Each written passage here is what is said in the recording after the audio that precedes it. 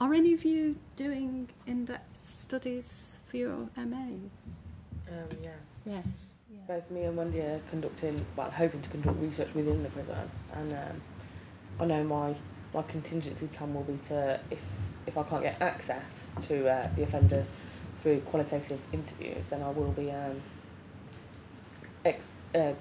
conducting an advertisement for response from the particular offender that I'm advertising to. So my research will be in post-tariff IPP offenders and the process that they're going through to be released. If I can't get, because obviously I'm only at master's qualification, Yes. If I can't get access to them through interview, I will be advertising in a prison paper for them to contact me through writing. Right. So that's the only way I'm going to be able to get their perspectives as in-depth as I'd be able to. Mm-hmm. Yeah. So how many people do you hope to interview? If I do conduct the interviews, they'll be semi-structured and they'll be qualitative, obviously, but I'd be hoping to get quite a large sample of short interviews, hopefully. But there is quite a large population of IPP offenders still that are post-tariff. So for me to conduct research on them, I'd have to be able to get access to a lot of different areas. It's probably not as realistic as I was hoping, which is why I've thought of other ideas of how to access these offenders. What's the overall purpose of your research then? I think since, again, I've got my own opinions of my research before I've even conducted it. I think since the abolishment of IPP last year, and even before it was abolished, IPP offenders were having difficulty accessing courses, and because their sentence plan was so specific, even for short sentences, their course access was very limited and very difficult. Some of them were having to transfer prisons over and over again just to complete the courses that were put on their sentence plan. So for them to act, now that the abolishment's taken place, and obviously the funding isn't there either, so my interest is their personal perspectives on how they'd like to be able to get access to proving that they are eligible for parole now, that they should be released. Right, okay. So are there any other studies that you know of that have been carried out on that? Not post-abolishment, no. I'm hoping that something will come out in the new year, January time, but if not, then this will be the most current piece that will be going forward. Okay. So I imagine that's quite hard for you if there's not a great deal of literature on this. Every bit of literature that I've got so far is pre-abolishment. Right.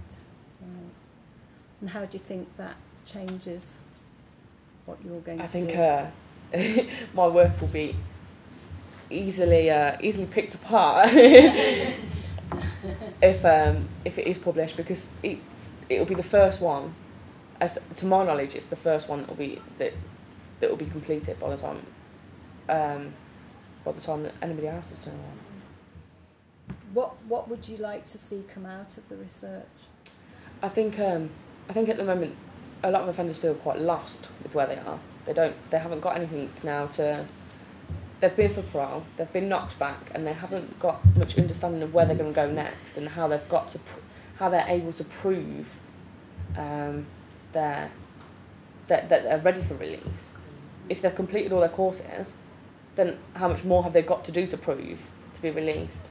And I'm hoping that eventually there's going to be some sort of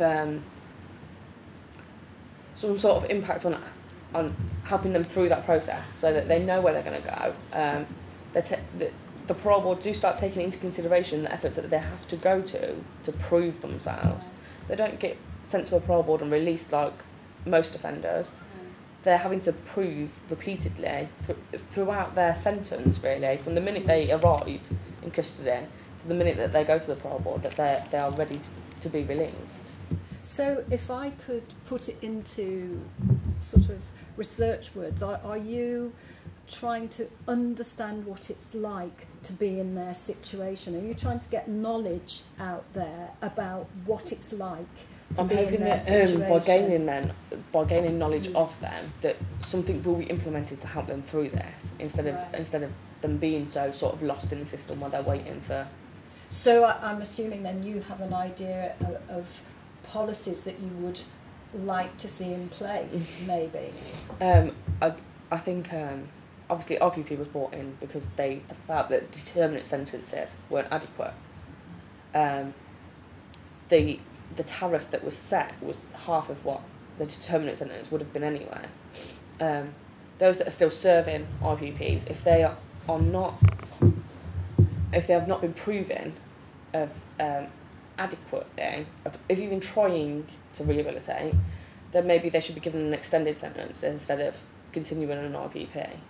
Whereas the people that are continuing their courses and completing their courses and then sitting around waiting to be told where they're going to go next, I think maybe a programme should be put into place for them to maybe be pushed for release, or at least begin reintegration sooner.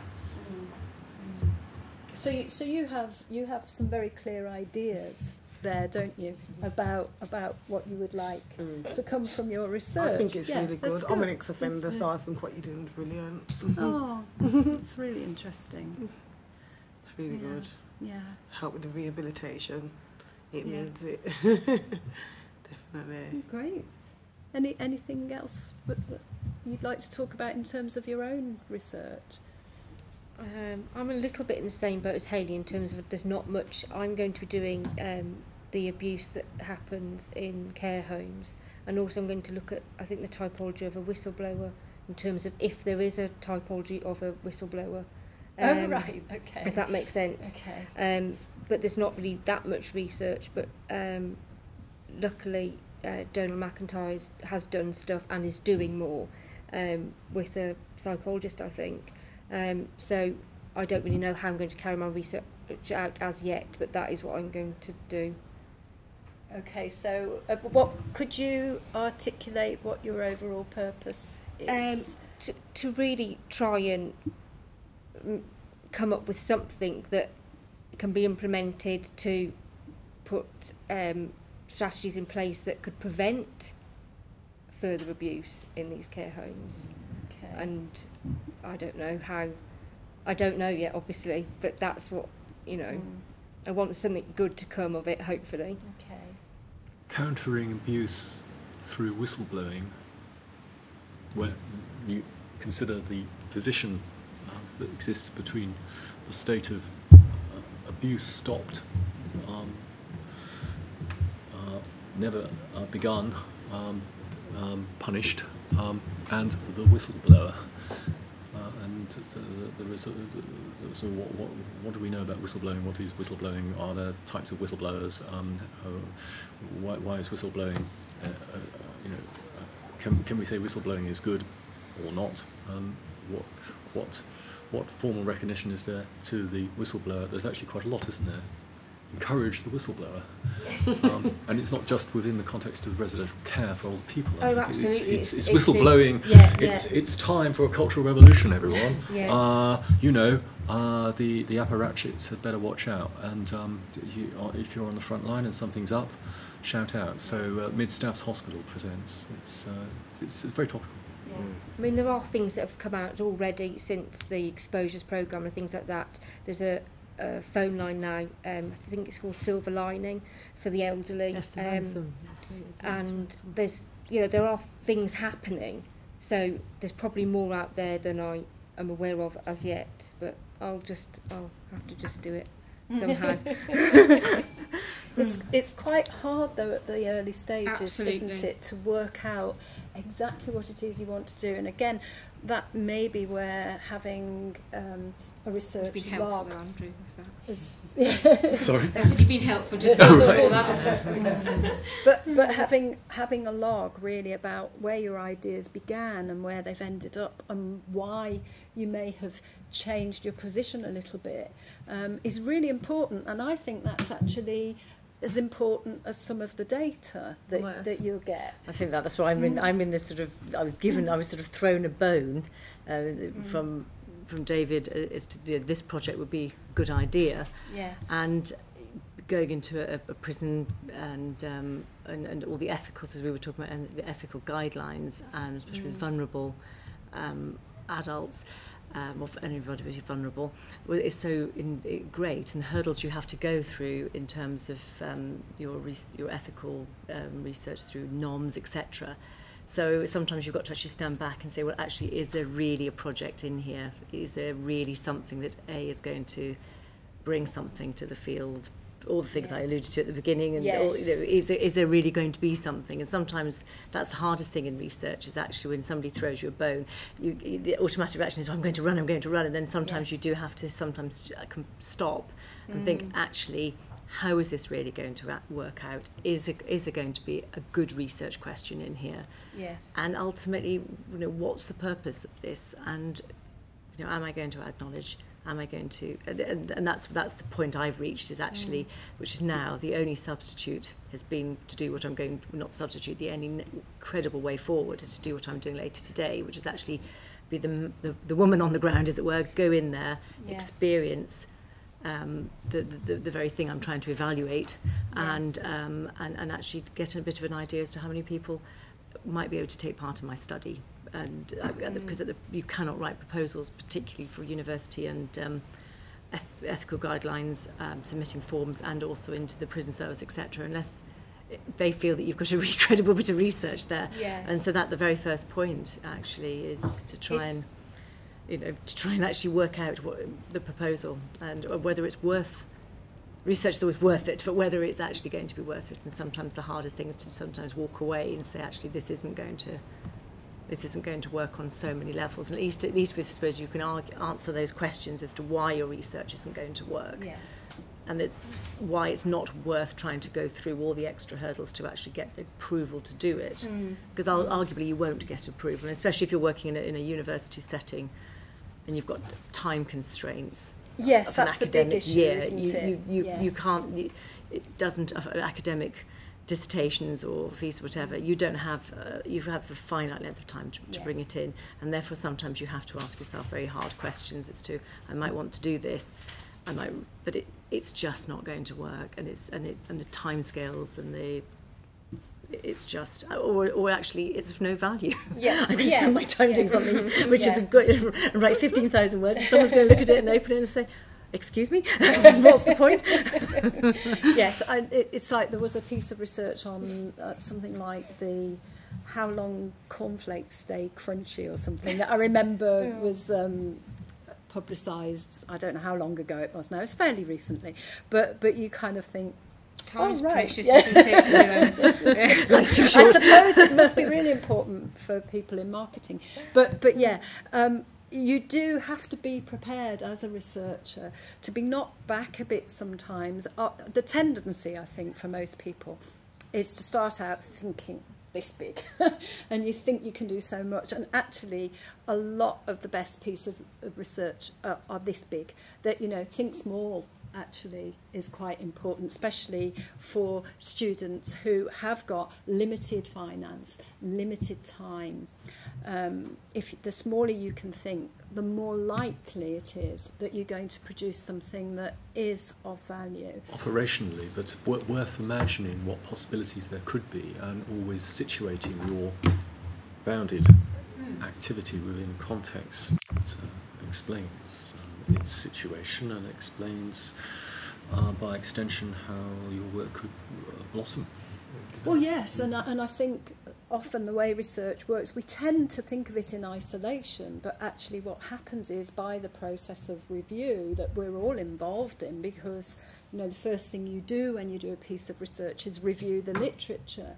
But by that process of reviewing, we become more knowledgeable, and we work out what our own perspective is and realise that we can't do everything in a piece of research. So that teaches us how to narrow our research down. And I think that process also teaches us that actually, particularly in the smaller scale pieces of research, what we do is see that different pieces of research that are similar but not identical, but carried out in different settings, start to build up a picture that might give us confidence in a particular theory that is being developed. Okay. I think that's what happens. We start looking wider and we see that this bit here and this bit here is telling us the same sort of thing, and eventually we get more confidence in what we're thinking. So maybe it just teaches us to see our limitations, but also to acknowledge that we can make fairly small steps that in the future might become a bigger step that might help someone to change a policy in the way that you're talking about. Liam, have you told us about your research? Well, we've actually just submitted an article to the Howard Journal. Oh, great. I worked as a research assistant alongside David Wilson, Donald McIntyre and Elizabeth Yardley. And the paper was about contract killing in the UK. So hiring a hitman to kill somebody. There's actually only been 5 research studies on it worldwide. So what we did was, using Nexus, we kind of searched for any cases, reported cases of convicted hitmen in the UK. Got together all their demographic information of the hitman, the victim and the hit, put it into a database, and then analysed this database for any kind of trends that emerged. And we kind of took a critical approach to a guy called Schlesinger. He came up with a typology of hitmen in Australia. But he based his whole typology that there was an amateur, semi-professional and a professional hitman on just one case of a professional hitman who took out over 100 people. But so from the cases that we looked at, we just found that we could not apply the cases to that typology. It just wouldn't work. So we developed a new typology really exclusively for British hitmen. So we came up with the cases were the typology was a novice, a dilettante, a veteran and a master. And so we came up with 4 different types. And how many people did you look at? We came up with 36 cases, which we think is a little bit of an underestimate. But look, the data was kind of saturated by the end of it, so we just found what we could find. And then from that, we were able to identify characteristics and draw up a typology from that. So. Still quite small to say it this is the typology. Oh yeah, definitely. But yeah. nevertheless, actually finding some information that is different, and it might, I suppose, in the future even challenge the idea that there is a typology. I don't know. You know, it could even do that. Couldn't it? There's some interesting findings though. Very interesting. The youngest one we found was 15 when he carried out his hit. So for £200. Any females? One that we came across. How old was she? One. She was 28, I think she was, and she was Maori. Is it Maori? Maori, that's it, Maori, so just the one female we came across. But they haven't caught me yet. Did you do in-depth interviews? No, we didn't do interviews. I think I think Donald may have had an interview, but obviously I couldn't be involved in that just because of the ethics. How did you carry out the research itself? It was using Nexus database search. Oh, I see. Just so to find that was all you that did. was because it's just an explorative study to start off with. I see. So just to kind of bring the data together and analyse it and see if we can identify any trends and patterns.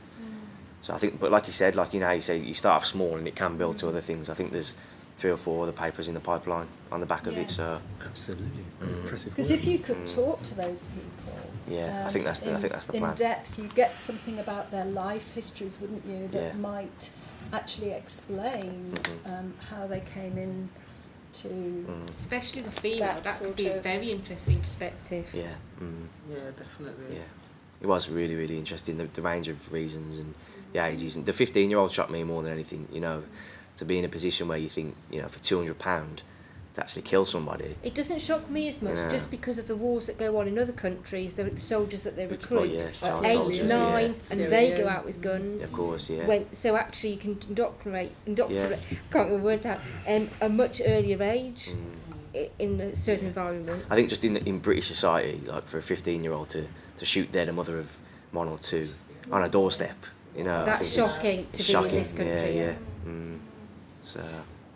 I can't remember who this study's by now, but there is a study on gun crime in this country, I'm sorry, my mind's just gone blank. No. But there is a study that I do remember looking at, when they're looking at the different levels, so the people who are supplying the guns, and then those who are actually involved in using the firearms, generally are quite young and powerless.